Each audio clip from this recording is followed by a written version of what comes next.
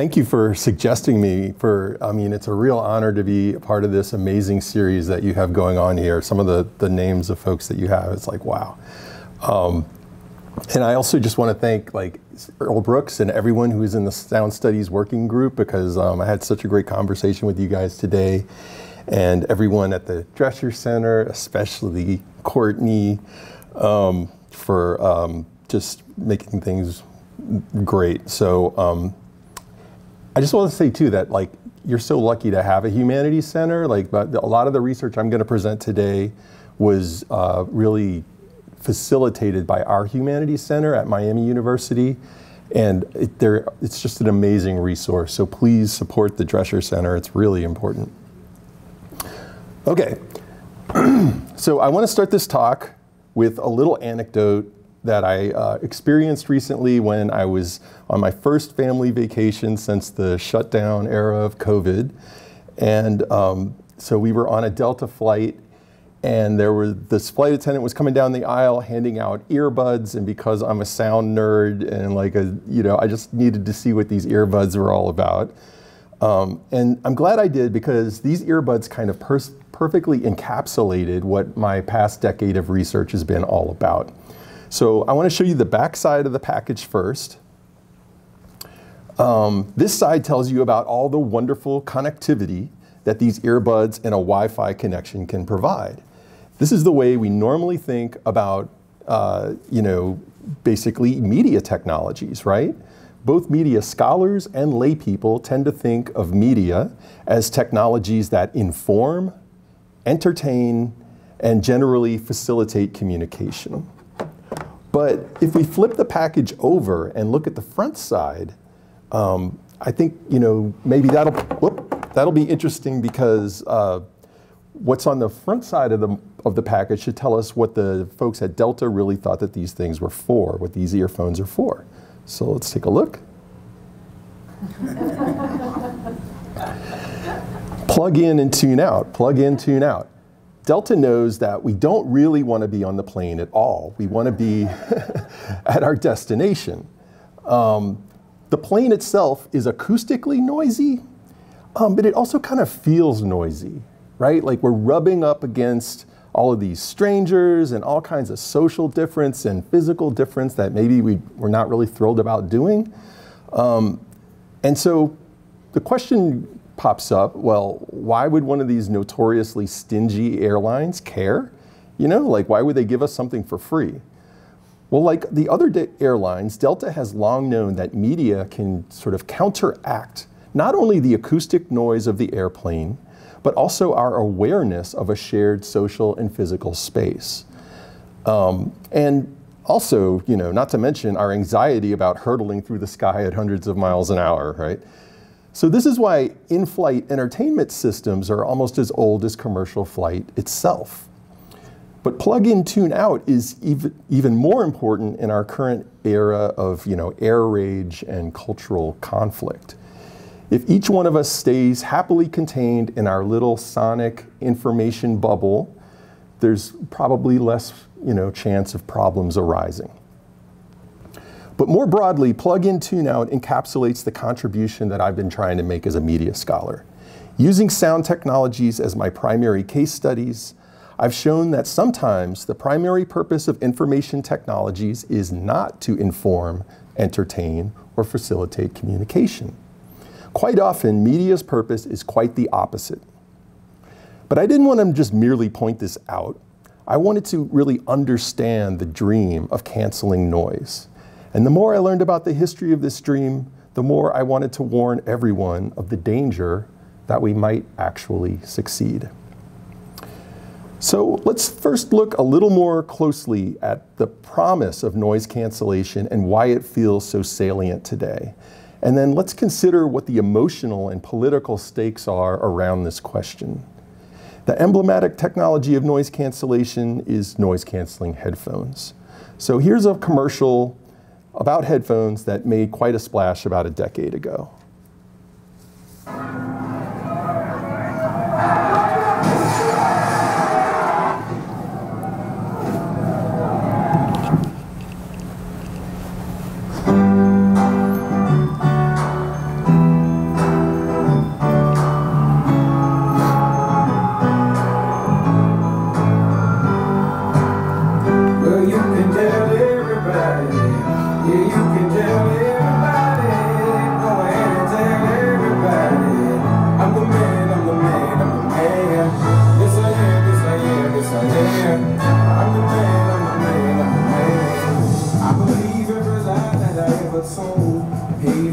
Hear what you want. Hear what you want was the tagline of Beats Electronics' hugely successful television ad campaign for their new noise-canceling headphones. In these spots, which first began airing in late 2013, star athletes are portrayed using smartphones and Beats Studio wireless noise-canceling headphones to shield themselves from the verbal abuse of opposing teams' fans or the insulting interrogations of reporters. Here, San Francisco 49ers quarterback Colin Kaepernick peacefully strides through a gauntlet of deranged, insult-hurling Seattle Seahawks fans outside their NFL stadium.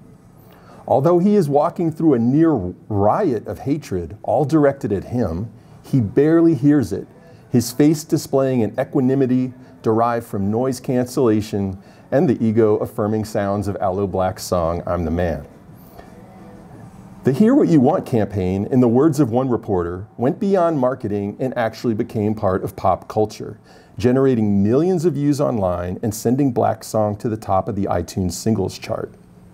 Then, in May of 2014, Apple acquired Beats Electronics for $3 billion, confirming the ascendancy of headphones in the global electronics space. Hear What You Want crystallizes how noisy the world sounds and feels today. It would seem that, like Kaepernick, people feel buffeted from all sides by sounds, voices, and information we don't want to hear. The 21st century has already seen a number of books with titles such as In Pursuit of Silence, 0 Decibels, The Quest for Absolute Silence, and even the rather resigned sounding 1 Square Inch of Silence. All of which attest to contemporary anxieties around noise, both as unwanted sound and as unwanted information. Newspapers and magazines feature stories like the one in Harper's Bazaar titled, "How City Noise is Slowly Killing You." The New York Times tells us that New York received 420,000 noise complaints in 2016, more than double the number lodged 5 years earlier. An Atlantic piece investigated thousands of claims of wind turbine syndrome, panic and illness said to result from the low-frequency noise of wind farms. Meanwhile, one of the biggest growth areas in audiology is the treatment of tinnitus, which is ringing or buzzing or other phantom sounds perceived in the head or ears, and hyperacusis, which is sort of a condition in which people become hypersensitive to noises around them, sometimes particular noises. In all of these examples, we hear listening becoming fatigued, beleaguered, hypersensitized, painful, even paranoid. But the noise crisis that I'm describing is not only acoustic or audiological. Listening also shows signs of strain in interpersonal and political communication. MIT psychologist Sherry Turkle says we're in the midst of a technology-enabled retreat from both conversation and from just being by ourselves. Rather than conversing or spending time alone, Turkle says, we increasingly spend our time, quote, alone together through the constant superficial contact of texting and social media. We enjoy this kind of mediated contact with others because, like noise-canceling headphones, these technologies help us control what we hear. They also seem to help control how other people hear us. My students often tell me that they prefer texting to talking on the phone because they don't have to talk in real time and they can more easily avoid saying the wrong thing. However, Turkle asserts that our devices also atrophy our ability to really listen to one another or even to listen to ourselves. On the political level, we hear similar claims about people's avoidance of noise. The left points to the propagandistic right-wing echo chambers of Fox News, Breitbart, QAnon, and talk radio, where conservatives can never have to hear facts about climate change, gun violence, racism, or who really won the last election. Meanwhile, the right points to college campuses allegedly shielded by safe spaces and trigger warnings and bans on politically controversial speakers, so liberal snowflakes never have to hear anything that isn't politically correct. Of course, the purpose of many such accusations on the left and the right is really to just further convince one's own side that the other side is just making noise that doesn't need to be listened to. And yet, words can do harm. Psychological abuse is damaging. An assault on one's identity can be very painful. There's no responsibility to listen to those who make bad faith arguments, and there's no responsibility to listen to those who wish to hurt us with words. And we do live in a media world where this kind of noise abounds. The connective side of media has opened up new spaces and possibilities for all kinds of minoritized identities, but it has also opened up floodgates of reactionary backlash, making the plug-in, tune-out side of media feel very necessary. So noise can be personal, and tuning it out can be an act of self-care. The commercial for Beats headphones highlights this dimension of noise by portraying Kaepernick, an African American, as the object of hatred for a majority white crowd. And as we all know, this turned out to be prophecy, as Kaepernick's silent protest of the national anthem made him a hero to many black people and Democrats, and a lightning rod for many white people and Republicans. So yes, the world seems to have gotten noisier for all of us, and yet how we perceive, experience, and define the problem of noise can be very different depending on our race, ethnicity, class, gender identity, religion, and so on. So this is actually a big problem with noise. It's just kind of a, in some ways, useless concept. It's just such an overloaded term that means so many things to so many different people in different contexts. And so, you know, as we'll see, noise can be a physical phenomenon, but it can also just be something subjective. Noise is also discursive, so meaning something that we kind of construct with words. So anthropologist Dave Novak points out that many languages don't even have a word meaning noise at all. It's just simply not a category of sound in some cultures. So the nature, perception, and definition of noise changes throughout history. And because of these problems with noise, as a scholar, I try never to use noise as an explanation for anything. Instead, I try to reverse engineer experiences of noise. I want to figure out, like, what are the material and social dynamics that create noisy experiences for specific people in specific settings at specific moments. So what I thought we could do is kind of just like jump around in history for a while and look at some of those specific histories or moments, really, to see what it is we talk about when we talk about noise. Krakatoa in 1883. The eruption of this volcanic island is said to be the loudest sound in human history, an explosive example of what we might call objective noise. One of the ways we can define objective acoustic noise is by amplitude. That is, some noises are noises because they're so loud that they are damaging to human health. They can disturb sleep, you know, harm the auditory system, even harm like the heart, harm the body. So this is the kind of noise that we see regulated by cities and agencies like the EPA and OSHA. Before urbanization, there were probably not a lot of sounds of this type, right? This kind of noise. Maybe the odd thunderstorm or an earthquake or a volcanic eruption like Krakatoa. But with the Industrial Revolution, this kind of noise got amplified by orders of magnitude. So the invention and the refinement of the steam engine in the 1700s is tightly connected to the sort of invention of the medical diagnosis of noise-induced hearing loss. In fact, at first it was called Boilermaker's disease.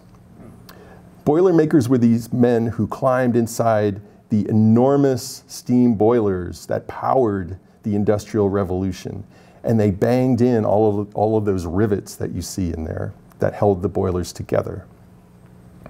Blacksmiths had lost their hearing over time due to all their hammering, but Boilermakers, I mean, what happened to their hearing was just horrendous. It was just at a degree of industrial hearing loss that had never been seen before. But if these workers suffered from the worst of the noise of industry, almost no one would escape it entirely. Steamships, railways, automobiles, propeller planes, jet engines, our new capabilities to travel at speed really raised noise levels at dizzying rates. In many ways, there's a direct and sometimes even exponential relationship between circulating goods and people at speed and the experience of noise. So for example, it's been found that merely doubling the velocity of an aircraft propeller's rotation created a 64-fold increase in noise. And of course, I don't have to tell you that the speed of the jet engine comes at a noisy cost.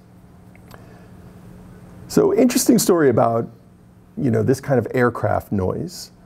Amar Bose, inventor of noise-canceling headphones, and the founder of the Bose Corporation, actually conceived of active noise cancellation while sitting on an airplane in 1979.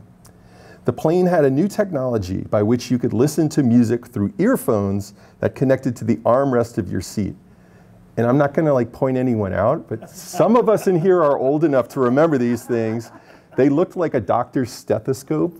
They were terrible, really not comfortable. Well, Bose was not impressed with these things.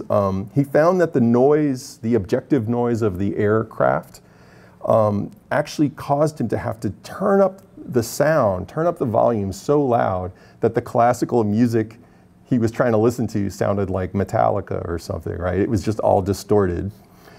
So this was an experience of noise that Bose had that, and he responded,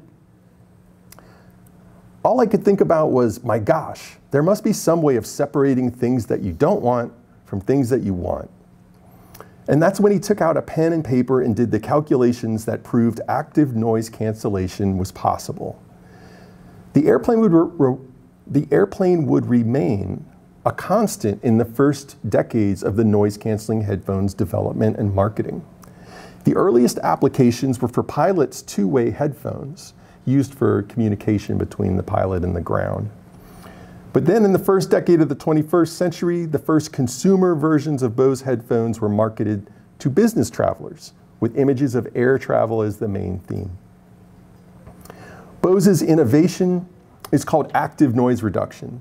The inside and the outside of the ear cups have tiny microphones that pick up the sounds of the world, replicate them, and then play them back 180 degrees out of phase. So the peaks of the original sound waves line up with the valleys of the mic'd sound waves, and they cancel each other out.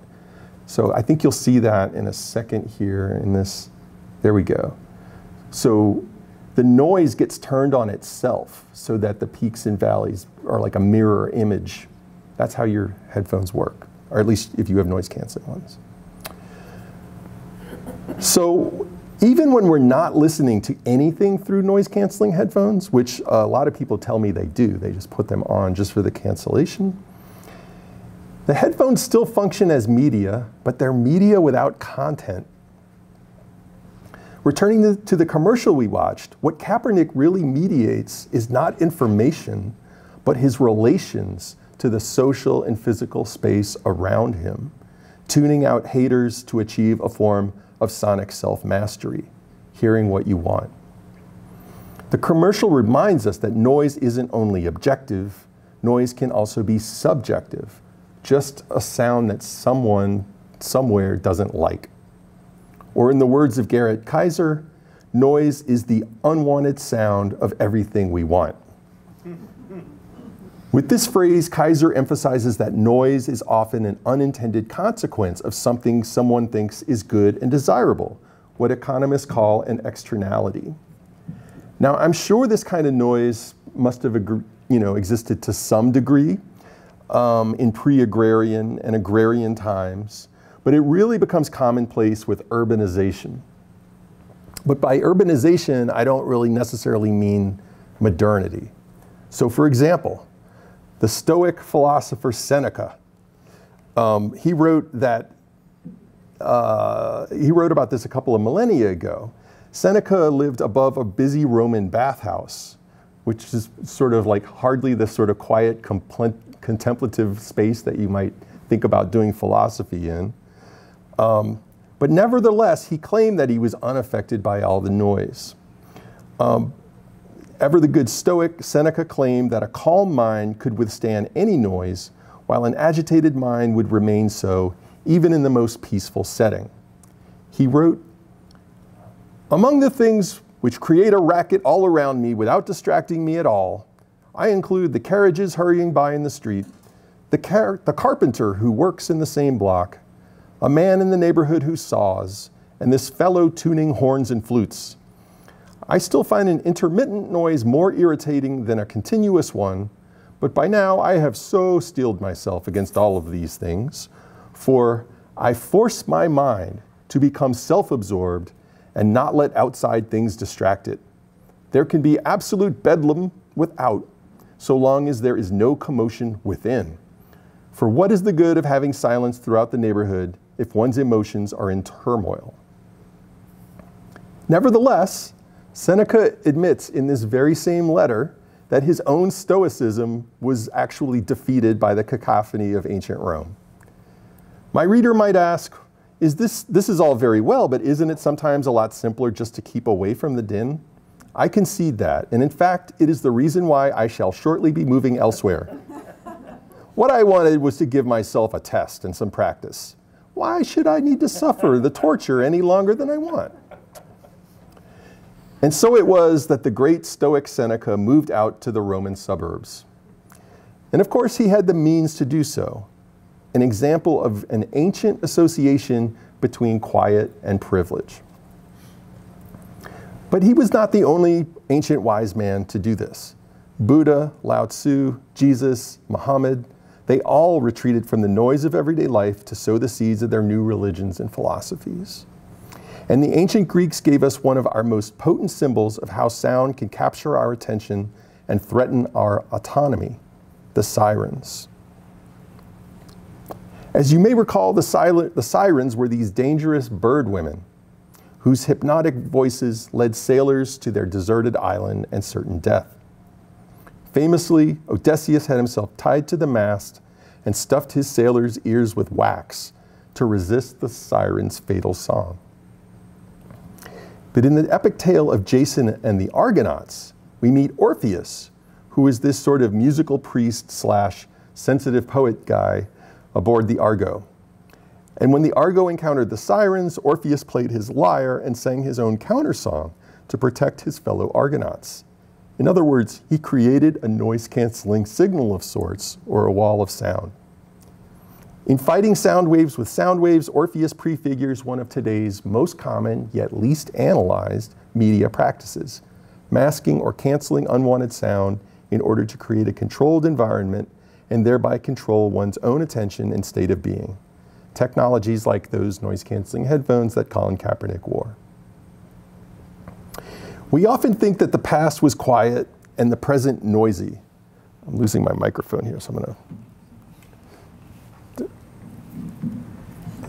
All right.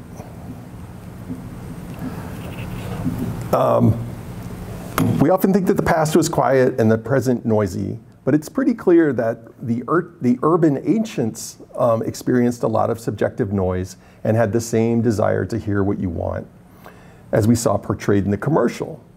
We can also notice how in the myth, presumably invented by male poets, the threatening noise comes from an exotic, uncontrollable, dangerous other, the bird women.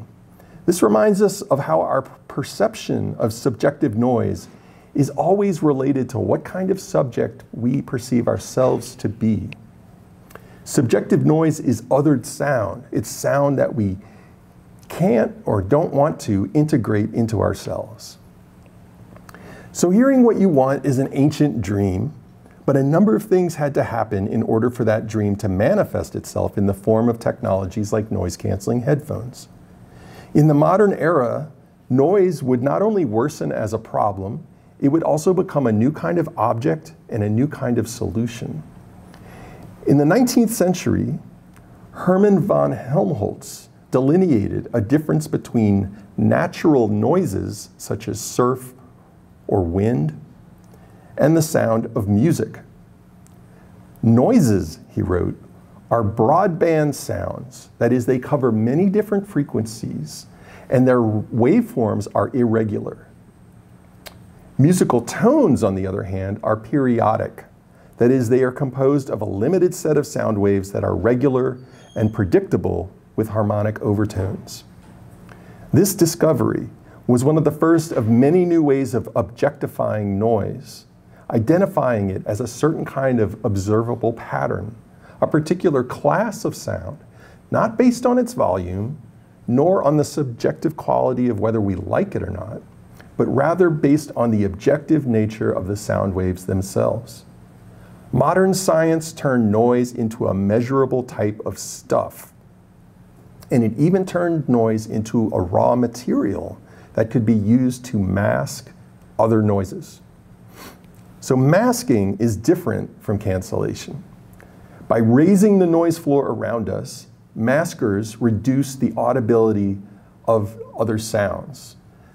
So if we look here at the first diagram on the left, that's a sound, okay? We can look at it over a number of different frequencies. It's louder in some frequencies than it is in other frequencies. So let's say that's a sound we don't like. The second diagram shows noise. You can see how this particular kind of noise is got pretty equal power along all of these frequencies, from the low frequencies on the left to the high frequencies on the right. So now if we put together the first sound with the noise, we can see that just the little top of the head of the sound we don't like is poking its head up above the noise. That's how masking works.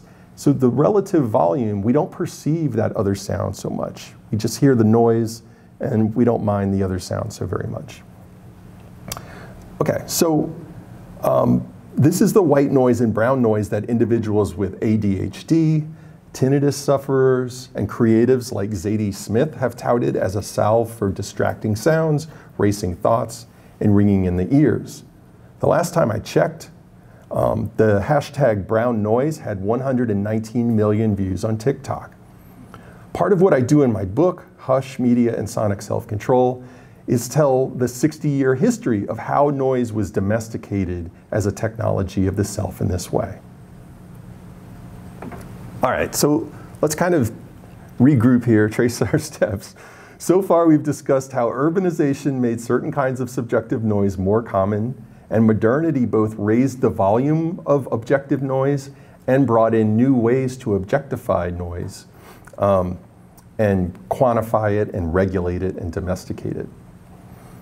But there were other factors that precipitated the crisis of listening that we experience today. So now I want to talk about those. Modernity also brought colonialism, migration, and urbanization at mass scale.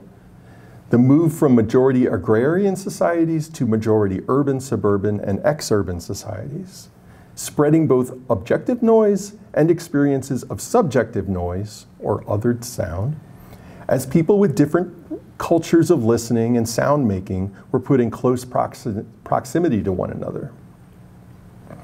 So let's look at an example of the experience of noise across cultural difference in a colonial setting. The talking drum was a commonplace mode of communication for hundreds, if not thousands of years in and among the rainforests of sub-Saharan Africa. In the rainforest, the wheel or the hoof is of no use for sending a message at speed. A smoke signal would not be visible. Talking drums brilliantly leverage the tonal quality of West African languages like Yoruba, in which the relative pitch of a spoken word affects its meaning. Talking drums have two different drum heads with different pitches.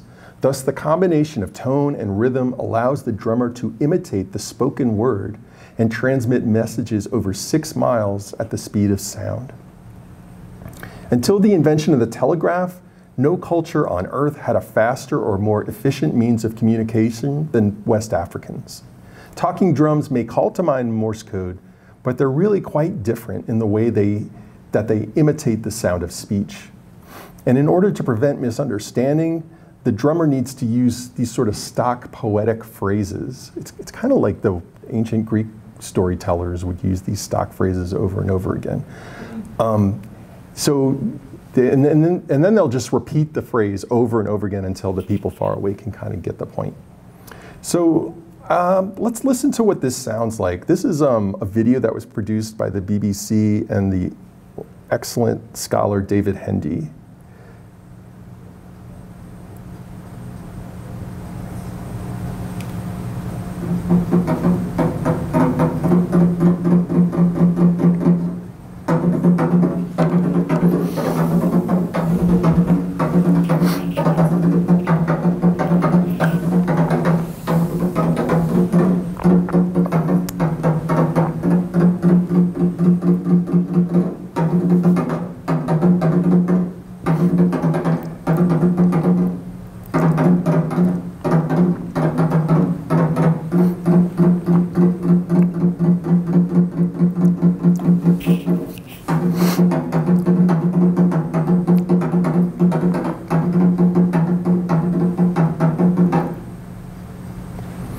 Okay, so what does this have to do with noise? Well, I know this is going to shock you, but despite the sophistication and poetry of the talking drum, European colonialists heard only noise.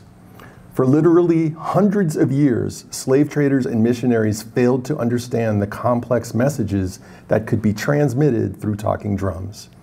And this comes back to our earlier point about noise and identity. Because the Europeans didn't believe in the full and equal humanity of African people, they could only hear noise in African people's sounds. For hundreds of years, they found the sounds unpleasant and even threatening, never asking about their meaning. So this is a case of subjective noise being generated in an encounter between cultures, where there was a meaningful message for West Africans, there was only threatening noise for Europeans. And in the southern United States, Euro-American enslavers passed laws against the playing of drums by enslaved people. An early example of how, in literary theorist Jennifer Stover's words, whiteness constitutes itself through sonic markers and sounded exclusions, what Stover calls the sonic color line. And I saw a poster, I know you had Jennifer Stover here. So she's amazing. Of course, while all of that's true, one great animating contradiction of American culture is that white people eventually fell in love with the musical noise that they feared. And as American history unfolded, white listeners and musicians increasingly appreciated and appropriated the distinctive sounds that Trisha Rose has memorably called black noise, the sound waves of African descendants maintaining their cultural identity in the Americas through sound. And Trisha Rose was speaking specifically about hip hop, but I'm kind of expanding it here. You'll remember that Helmholtz told us that the difference between noise and music is that noise is aperiodic or random in nature, a broadband sound that is not harmonic. While this sounds like an objective and scientific definition, there's actually a European cultural judgment about music that's embedded in this definition. And as one of my ethnomusicology teachers, the late Shisbi Maturi, taught me, that in the West African musical aesthetics, a noisy buzz of the exact sort that Helmholtz describes is an essential element of the music. The music sounds kind of naked and plain without it. And so, for example, in Zimbabwe, the mbira of the Shona people will have these bottle caps or other noisy resonators affixed to it to enhance the sound. So I'm gonna play this for you, and oh, first of all, let me show you that's an mbira, okay? I'm gonna play a video, and you're gonna hear the musical notes that are coming from the tines that are being played with the thumb. I actually studied playing this, but I'm terrible at it, so I thought about bringing it, but I didn't want to subject you to this. So you'll hear some good players. But these, you'll also hear on top of the musical notes, the buzz of these bottle caps. So let's see if you can hear it.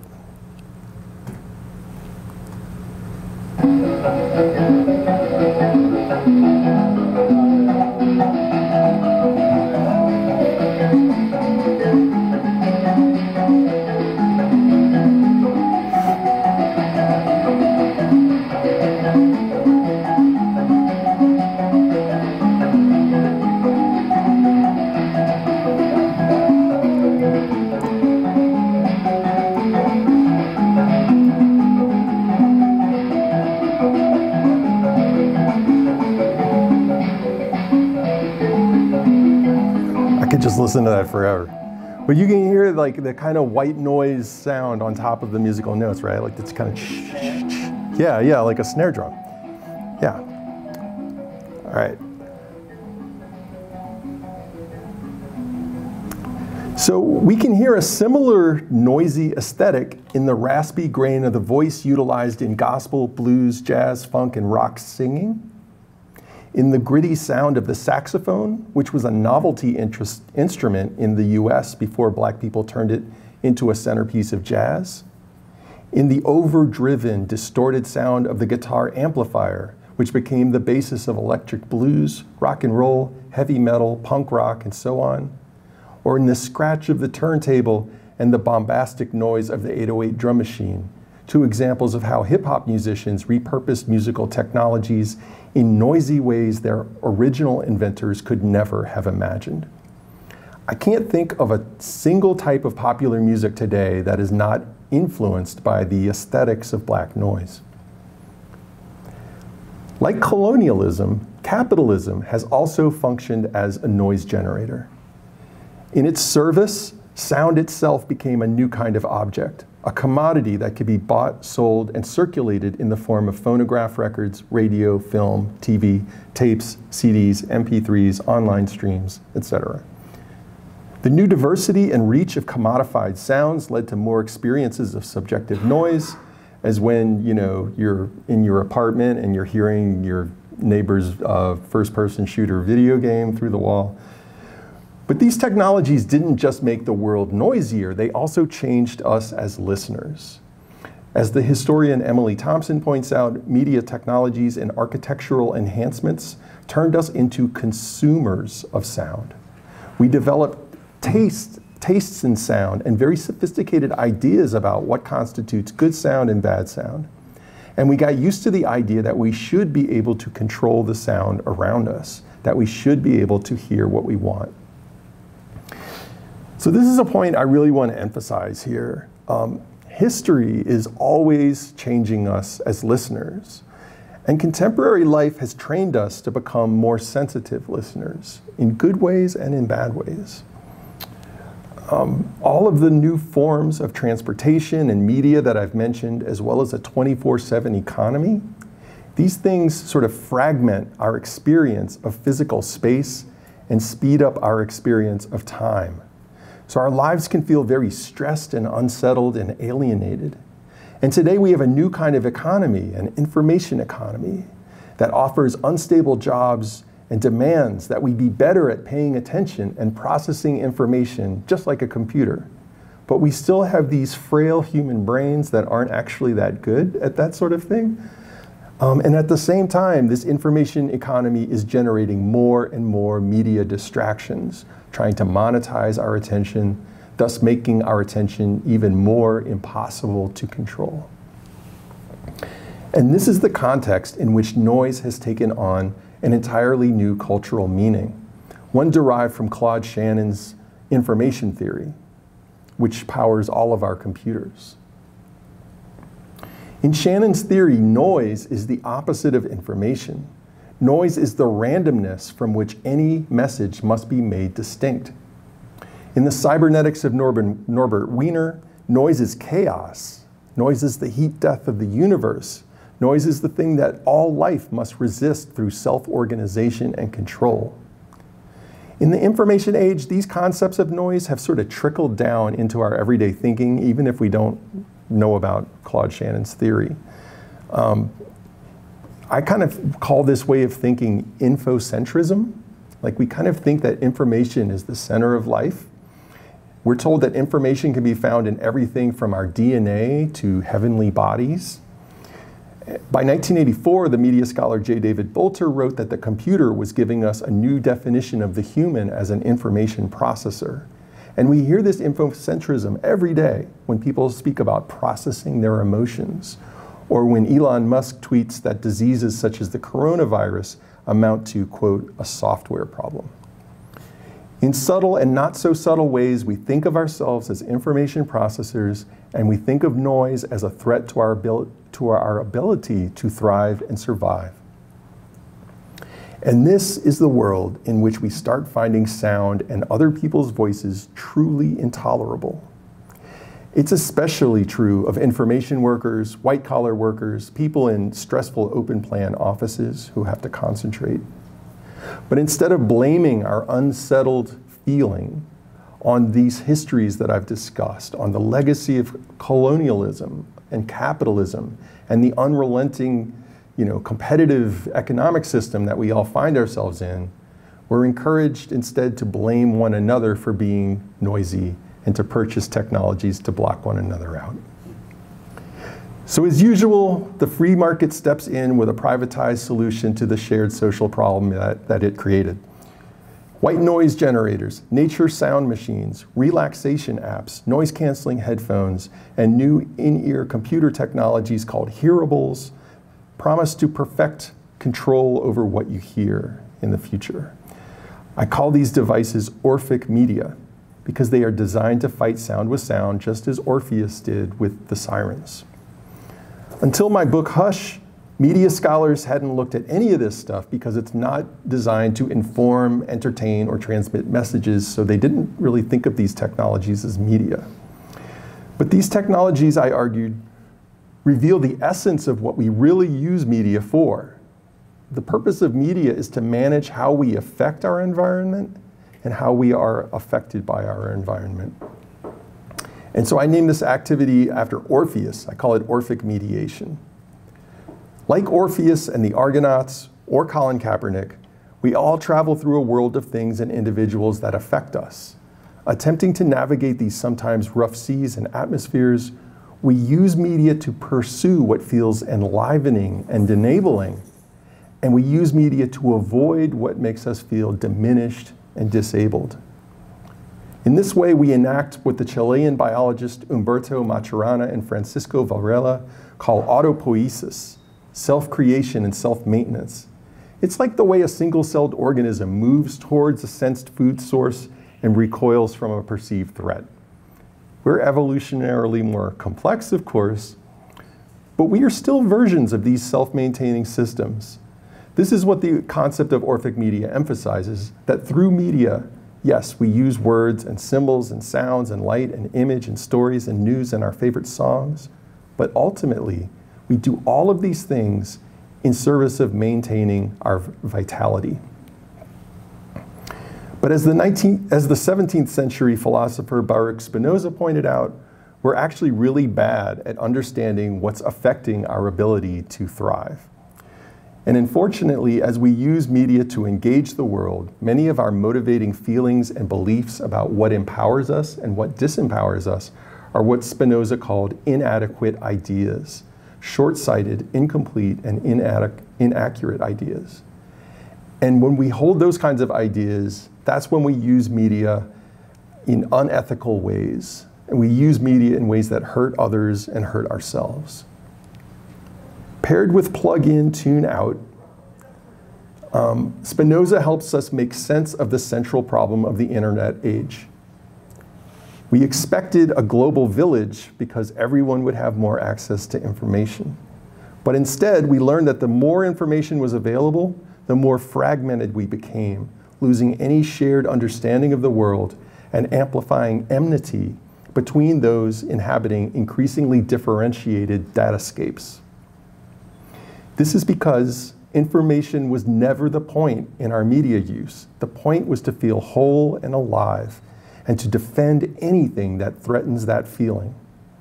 But our inadequate ideas and the companies that cater to those inadequate ideas encourage us to think that our vitality will be found down the next conspiracy rabbit hole or in our custom TikTok feed, which provides hours and hours of solitude 30 seconds at a time. And the algorithms are coming for our ears too. Noise masking and cancellation are currently being supercharged by machine learning and the miniaturization of electronics. With machine learning, computers are starting to recognize the noise that we don't want to hear, sounds and even words that offend us. This could be the crying baby on a long flight or the nasty trolling of an anonymous competitor in online gaming. Miniaturization allows us to literally put computers in our ears computers capable of deploying the algorithms derived from machine learning. I do anticipate a future in which we will have extreme control over what we hear through these in-ear computers. And this is a future that we've already been primed for. When Amar Bose said, "My gosh, there must be some way of separating things you don't want from things that you want," he was talking about the physics of sound. But when his headphones were actually marketed to consumers, the sentiment was applied to our social identities. My historical research of Orphic media has shown that these noise controlling technologies are always marketed in terms of protecting a very deeply felt and individualized identity. So let me show you what I'm talking about. In the 1960s, white noise machines were marketed to white suburban housewives as technologies of domestic tranquility. In the 1970s and 80s, the Environments record series positioned itself as a calming but countercultural anti-Muzak for the hippie generation that was entering adulthood. When noise-canceling headphones first appeared in the 2000s, Bose marketed them to the upscale white business traveler.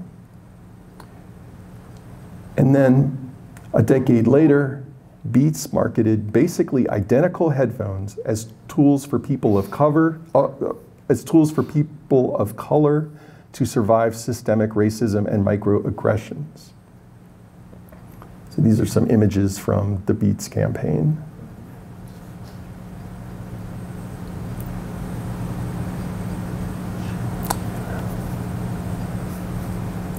But is hearing what we want really the future we want?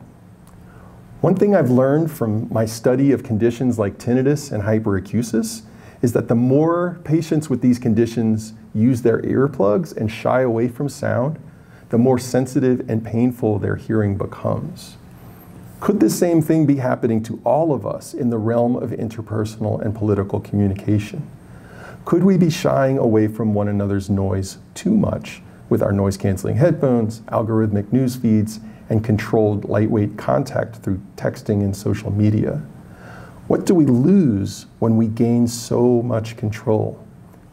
A hot topic with my fellow professors lately has been our belief that our most recent generation of students doesn't really want to talk in class as much as they used to. I don't know if people say that here. And I ask my students about this all the time, and some of them say they're afraid of saying the wrong thing, and I get that. I think that's definitely part of it.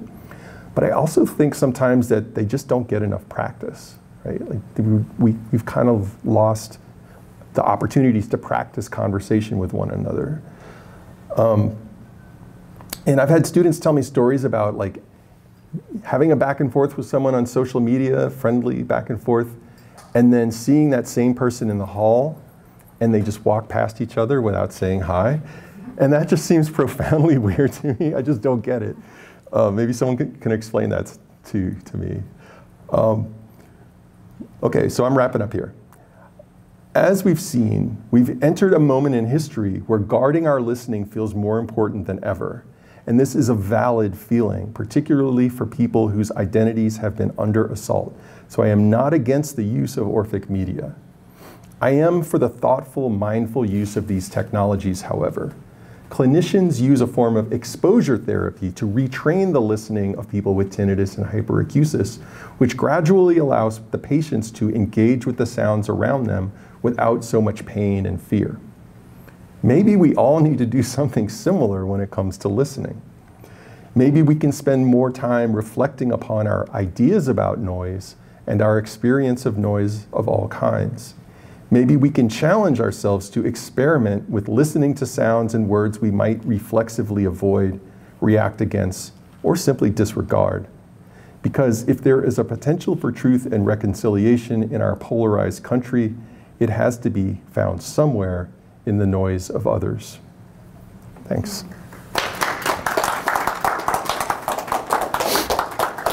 Wow, thanks so much for that. That's great. I'm like one of those people who like has, that's me sometimes. Maybe I'll get rid of that terrible image.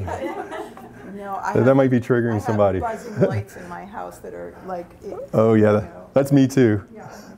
Oh my God. Anyway, but the floor is open for questions. Yeah. Could you clarify on the screenshot that you had of the girl with TikTok where she said the brown noise and white? I don't understand the distinction between brown noise and white noise. Okay, so brown noise and white noise, there's a whole bunch of different colors of noise, and they all just have different characteristics of like which sets of frequencies are the loudest, but they all kind of have this shh sound. Brown noise has a mellower sound because it doesn't equally weight the higher frequencies. It kind of rolls off some of the high frequencies, so it has a mellower sound. And it's just recently become a fad, to be honest. There's nothing magic about brown noise. People are saying it does all these magical things. It just blocks out sound. And if you like it, that's awesome. You should listen to it and whatever, you know, but there is a little bit of a fad going on right now with brown noise. Yeah?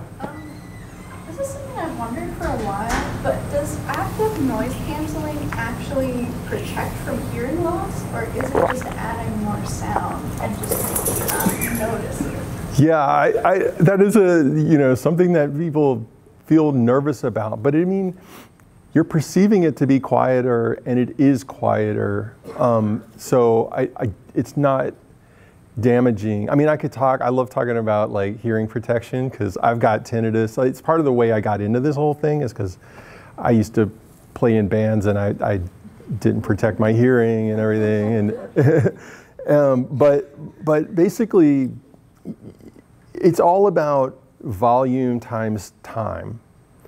So if you're listening to your headphones at the volume of just everyday speech that you would just do, not kind of like the loud speech that I'm doing right now, but just like a normal conversation, you could probably wear your headphones for like, I don't want to say a specific number, but for many hours and you'll be fine. Whereas if you're playing them really loud, then that window before you start doing damage is a lot shorter. So it's important to like rest your ears and to think about volume times time when it comes to strategies for protecting your hearing. Yeah. Thank you for this amazing talk. Thank I have you. so many questions, but I want to offer one personal anecdote and then follow up on my question. Yeah. So I grew up in China learning English through all the times listening to Walkman, and because the urban centers that I grew up in with so much noise, my hearing has been permanently damaged, I think. Oh, wow. So my question is actually kind of related to language because the example of African drums kind of suggests this kind of possibility to turn the language into noise, and we probably have the experience too when we hear language that we don't speak that constitutes noise. But then there's also this other dimension of like learning language, and then that kind of the paradigm shifts a bit between sound and noise. And I recently watched a Chinese sci-fi film called Wandering Earth 2. Oh, yeah. Depicting the future where people all have these talking in space. They are speaking different languages, Russian, Chinese, and whatnot, but they're always hearing their own language already translated. So I guess the question is, what do you see kind of the possibilities of that, like movement between turning the noise into actual language, especially depicting the kind of futuristic narrative such as Wandering Earth? Yeah, wow, I think that's such a great question, and it reminds me of like, I lived in Taiwan for a while, and I remember when I started to be able to understand the 4 tones of Mandarin, because of the different pitches, much like the Yoruba, like the different tones have different meanings, and that was just like, suddenly I could hear, not suddenly, it took time, but I could hear something that I couldn't hear before. Like that just wasn't a feature of language, right? And for me, and then it was. And so then there was like this whole new level of nuance and stuff like that. What would be gained if we had the automatic translation of Wandering Earth? First of all, that's the science fiction writer Cixin Liu. Yeah. It's interesting, you know. Like I think on the one hand, mutual understanding would be gained, but then on the other hand, the ability to start to think like the other is lost, right? Because one of the things that kind of blew me away was that I didn't realize that in English, we attach gender to the third person pronouns, right? Like you're either defined by gender, and now we're changing this and debating it, but he or she, right? But in Chinese, he, she, it were all the same. And that blew my mind. And I was like, and it seemed to me, from my perspective, kind of dehumanizing. And I was like, they're using the same pronoun for things and people? Like how is that? But then I started to think, why do we do that? Like, why does it have to be gendered, and then gender becomes the difference between a thing and a person in English? And so learning Chinese gave me that opportunity to question this, you know, very long ago. And then when the current debates came around about they and everything, I'm like, well, yeah, I'm ready. I want it to be more like Chinese, because I think it's easier. There's actually more freedom of thought in that. So yeah, I think there would be opportunity costs, even if we could communicate more easily. Jason. Well, no secret that I'm a huge fan of the book. Love it. But I do want to push back on the main argument, not because I'm not convinced, but because maybe I'm not convinced. So yeah. It seems like on the one, I mean, I guess I go back and forth. On the one hand, we have the argument you're making, which I think is the argument, the Enlightenment argument, the humanist argument. Right. If we're going to survive, we're going to have to listen to each other. On the other hand, we have this weaponization of trollishness through media. Yeah. And it feels like an arms race that, you know, I think about John Durham Peters talking about liberalism as this sort of like machismo endurance of that which is illiberal to prove one's liberalness, right? And it feels like, what does he call it? Like looking into the abyss, courting the abyss, right? Yeah. So I do feel like that is a tactic that is unequally the costs are unequally distributed among us, right? Absolutely. And there is a kind of, you know, JDP-ish sort of liberal machismo built into this idea that if only we could listen more. Yeah. So I guess I want to be like that. I want that argument to be persuasive, but I feel so provoked. I know. It's a very, you know, especially as a white dude, it's a kind of not great argument to make. But the thing is, I think people are generally, I mean, another danger is like this, the whole neoliberal resilience discourse that Robin James talks about, this great philosopher who looks at pop music, and she sort of points out that how all of these allegedly empowering songs for women are all about like just gritting your teeth and just bouncing back from all this horrible sexism and stuff, and like not about addressing the structures that make that necessary, right? And so I hope I'm making a more nuanced argument than that, which is we don't have the responsibility to listen to words that are meant to harm. We don't have the responsibility to listen to bad faith arguments. To the degree we could create algorithms to kind of filter that out, like the clearly ridiculous stuff, like that, I think that is probably really good. But on the other hand, I do think that there is something about practice, getting practice, and engaging with people, and engaging with things that maybe don't always feel great at first, right? Like a lot of things that, my wife is a therapist, and so much of what she does with her clients is like get them to do things that don't feel great.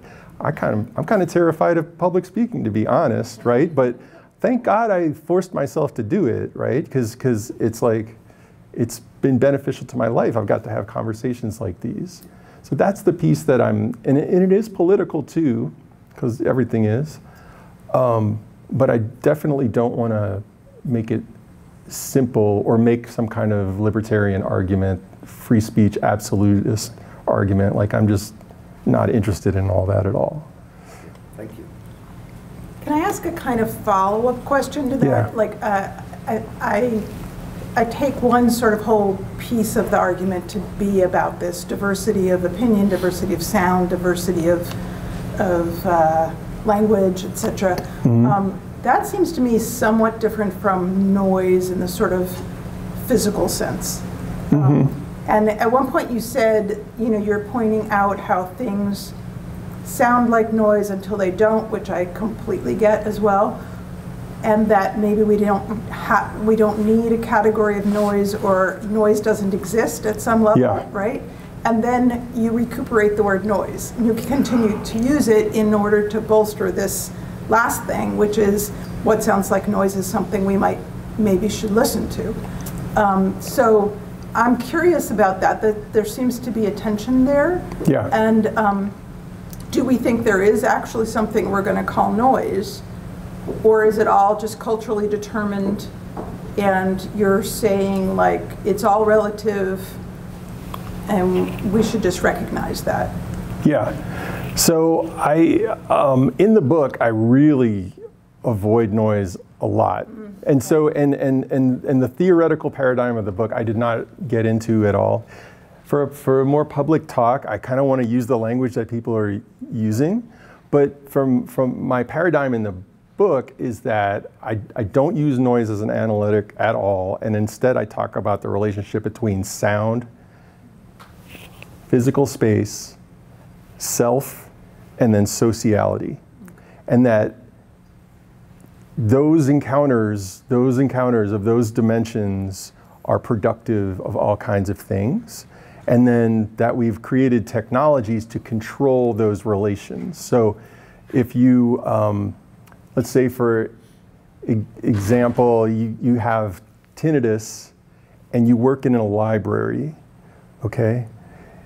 Tinnitus gets louder in a quiet space and it becomes less apparent in a noisy space. So if you're a librarian with tinnitus, your tinnitus gets louder merely by virtue of the space that you're in. So it's this emergent property, right? So some customer, so you're in a quiet space, your tinnitus gets louder, that affects your sense of self, start to feel anxious, start to feel like sort of discombobulated, stressed. Okay, so now self is being affected.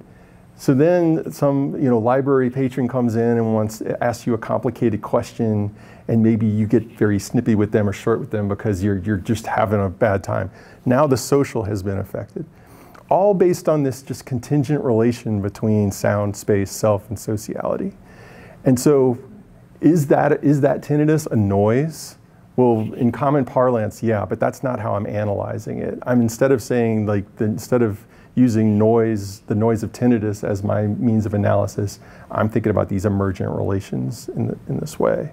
And that orphic media would be, I put on a noise generator, it makes my tinnitus less apparent, like that graph showed, and suddenly my sense of self feels calmer, and then my social relation goes better with somebody, right? And so it's interesting that you can use a tool like a technology to kind of tweak these relations between these dimensions. That's really what the book's about, but I kind of, I don't know, felt like that was a little technical. Okay, I appreciate that, yes. I don't know if that helps. Yeah, no, that's very helpful. Are there other?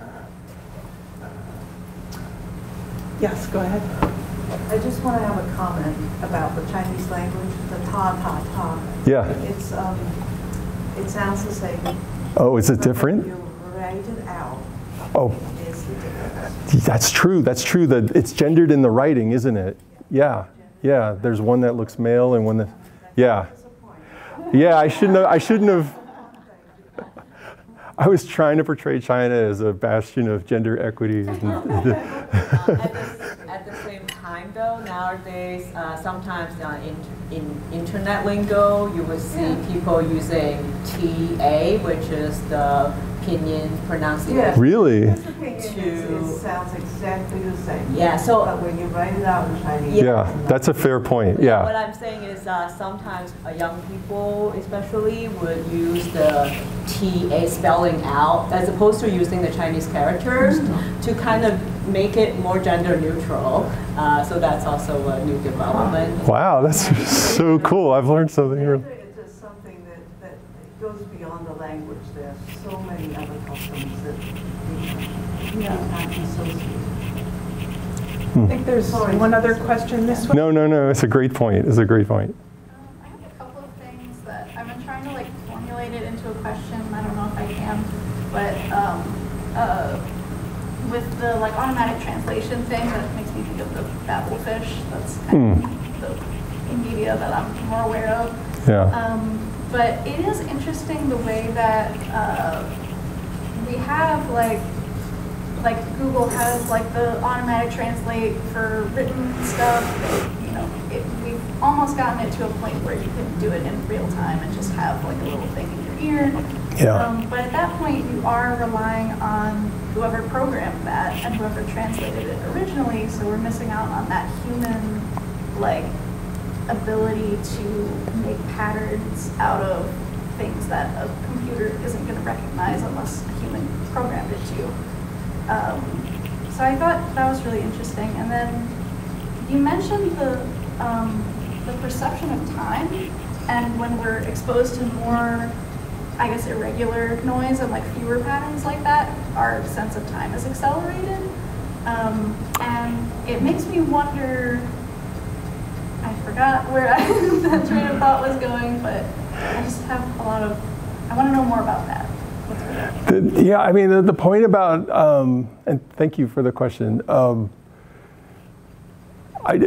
Your point about the Babelfish, yeah, what kind of biases will be in that translation, that's yet to be determined, and I'm sure it's unfolding all the time for people who are using those kinds of technologies. The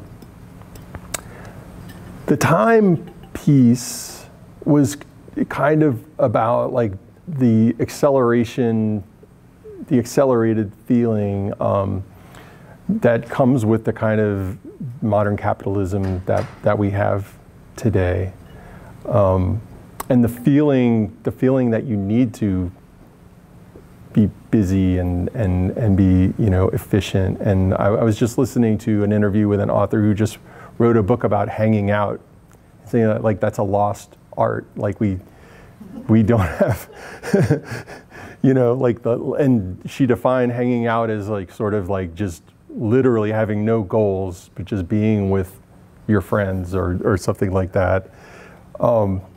That there used to be plenty of opportunities for that, and now it seems like we're not very good at that anymore. At least I think I would count myself in that number. Yeah, so that was what the time piece was about, and that raises the anxiety and makes you want more control. So then you can control, especially if you feel pressed for time. Other people's noise really, I've got a deadline, I got to get this done, I got to write this talk. I don't have time to hear my kids, playing downstairs or whatever, so I'll turn up my sound thing or whatever.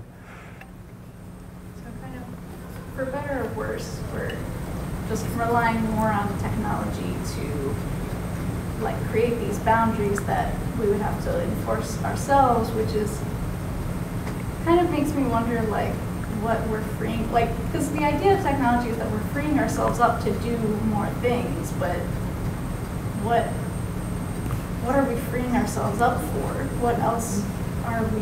Because I don't know. Yeah. This is a lot. No, I mean, you're just right on it, because when I did the sort of ethnographic work to see how the people are using these things, it's for sleep and concentration and relaxation. And then the relaxation is because people are so stressed because all they do is sleep and concentrate on things or focus on things, you know? So, and it's really interesting because the one example that's different is this series of records I mentioned called Environments in the 1970s. And they were using all these nature sounds in a really different way. Like they did claim that they could make you read faster and stuff, but they also claimed that they made sex better, that it would make your plants grow faster, like all of these like very hippy-dippy ways of thinking. And it was all about, a lot of it was about bringing people together through these nature sounds. There would be like these encounter groups, like EST, I don't know if anyone remembers like that. Well, they would use these ocean sounds at the beginning of these groups where people would get together and confront one another in interesting ways and just have these communal experiences. So these technologies don't have to be used to silo us into these spaces. I'm not like a technological determinist. I just think it's those legacies that I've talked about of capitalism and colonialism have encouraged us to separate into these little spaces. One more question that I think kind of sums up my concerns, I guess. Is, yeah. Do you think that, you call it Orphic media, yeah. Do you think it's actually giving us more control? Or is it just making us think that we do? My kind of point is the more control you get, the more control you need. Because you get acclimated to that level. And this is what we see with the people who like try to defend against the noises because their ears are too sensitive.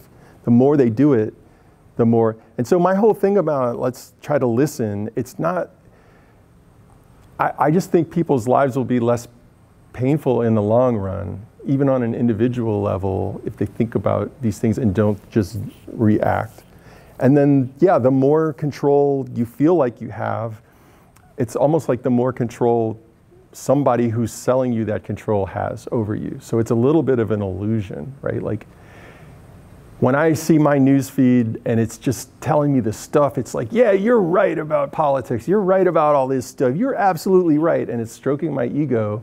Like the more I need that, you know, and the less tolerant I am of other stuff because it feels good to feel like I'm in control and I'm right. And the same thing with conspiracy theories. Conspiracy theories give you the feeling that you know what's really going on and therefore you have more control than everybody else.